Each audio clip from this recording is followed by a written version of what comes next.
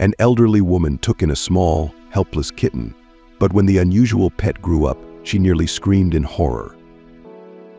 Marta, a woman of advanced age, lived in a cozy house on the edge of a small town. After her husband's death, she was left all alone, and her days became monotonous and quiet. Her only comfort was the flowers in her garden, which she cared for with special tenderness. Every morning, Marta would wake up with the first rays of the sun, make herself a cup of fragrant tea, and step out onto the veranda. She would sit for long periods in her old rocking chair, watching nature awaken and remembering the happy years she had spent with her husband. Neighbors invited Marta for tea and offered to go to the store with her, but she increasingly refused, preferring to remain in solitude. Loneliness gradually became her faithful companion.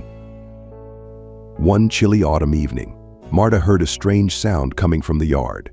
Throwing a warm shawl over her shoulders, she stepped onto the porch and listened. The sound repeated. It was a pitiful squeak, like the cry of a kitten. The wind picked up, and large drops of rain began to beat against the roof. Marta hesitated, wondering if it was worth going outside in such weather, but the squeaking grew louder. Deciding to investigate, she took a flashlight and stepped into the darkness. Carefully treading on the wet grass, Marta circled the house. In the flashlight's beam, she saw something moving near an old oak tree. Looking closely, the woman saw a tiny fluffy ball, shivering from the cold and fear. Marta's heart melted. She gently picked up the little one and held it to her chest. It was a tiny kitten with exceptionally soft gray-brown fur. Its big eyes looked up at the woman with fear. Suddenly, there was a loud clap of thunder. The kitten trembled and clung to Marta's sweater with its claws. She quickly hurried back into the house, feeling the little heart beating next to her own. The woman washed the kitten with warm water, dried it with a soft towel, and fed it warm milk. The kitten drank eagerly, then curled up on Marta's lap and fell asleep. Marta didn't sleep a wink all night, listening to the kitten's breathing. She feared that the little one might get sick after being in the cold for so long. Luckily, by morning, the kitten appeared healthy and even playful.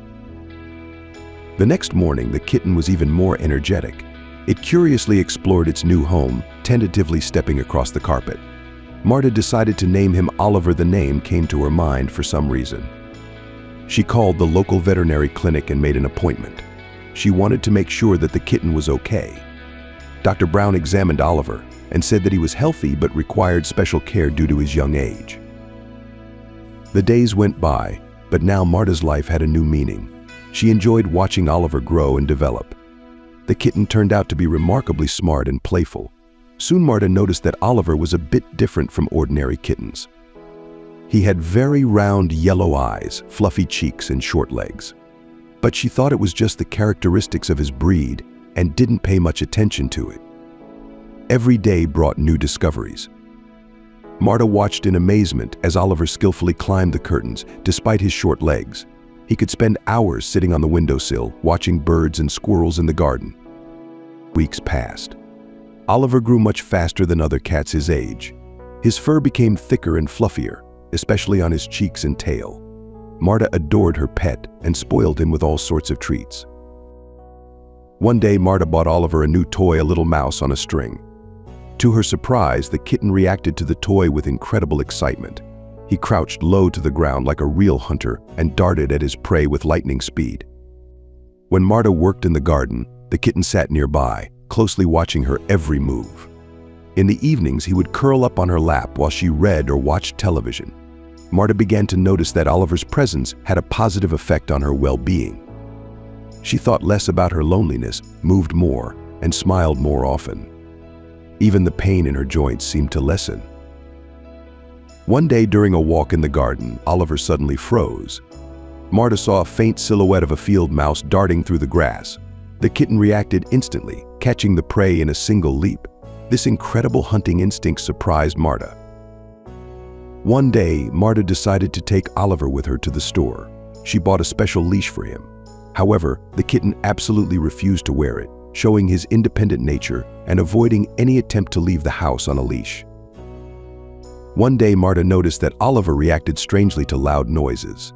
He flattened his ears and hid at the sound of the vacuum cleaner or the telephone ringing. This seemed a bit odd to her, but she decided that the kitten was just timid.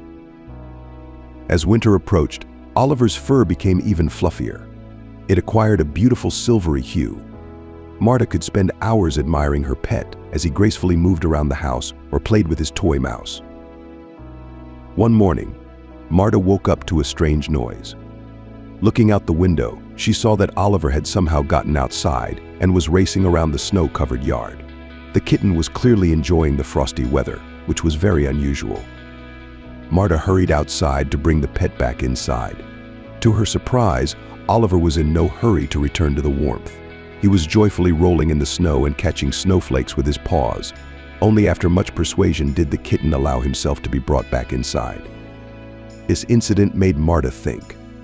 She began to notice other oddities in Oliver's behavior. He showed no interest in catnip, which ordinary cats loved.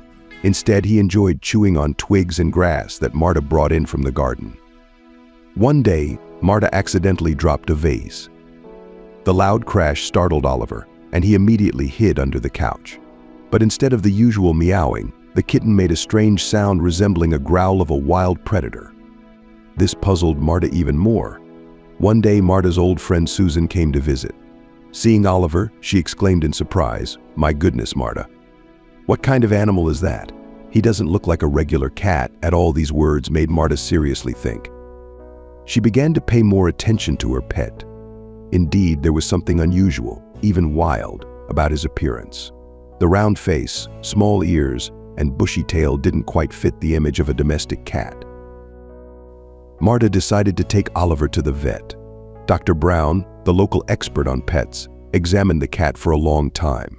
His expression grew more and more puzzled. "You know, Mrs. Thompson," he finally said, "I'm not sure, but this fluffy little one might not be an ordinary cat.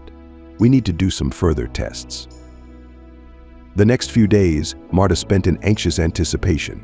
She couldn't stop thinking about the vet's words. What if Oliver wasn't really an ordinary cat?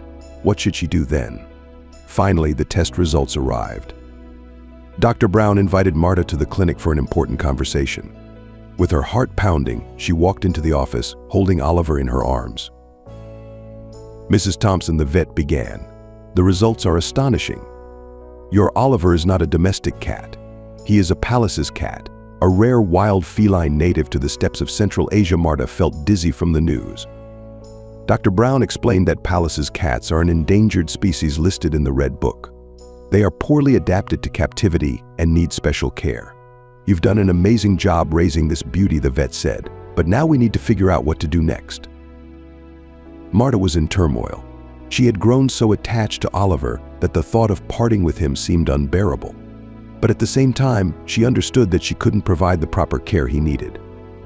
Moreover, keeping a wild animal at home was illegal. After much thought and consultation with experts, Marta made a difficult decision. She agreed to transfer Oliver to a wildlife rehabilitation center where he could receive the proper care and be prepared for release into the wild. The day of their parting was the hardest day of Marta's life. She couldn't hold back the tears as she said goodbye to her fluffy friend. Oliver, sensing the importance of the moment, quietly purred and rubbed against her hands. The center's staff assured Marta that they would take good care of the Pallas's cat and keep her updated on his progress. Several months passed. Marta received detailed reports about how Oliver was adapting to his new environment. He had grown noticeably, become stronger, and began to show the true behaviors of a wild animal. Specialists were confident that he would soon be ready for release into the wild. Marta was invited to participate in this important event. She arrived at the reserve where Oliver was to be released. Her heart was full of excitement and sadness. When the cage was opened, Oliver hesitated at first. He carefully sniffed the unfamiliar scents around him. Then, as if gathering his courage, he took a few steps and stopped, looking around. Marta struggled to hold back her tears. Suddenly, a shadow flickered in the distance. It was a wild Pallas's cat. Oliver tensed, and then, to everyone's surprise, he confidently ran towards his fellow feline. Within moments, both animals disappeared into the tall grass. Marta stood for a long time, gazing into the distance. She understood that she had made the right decision by giving her pet a chance at a natural life.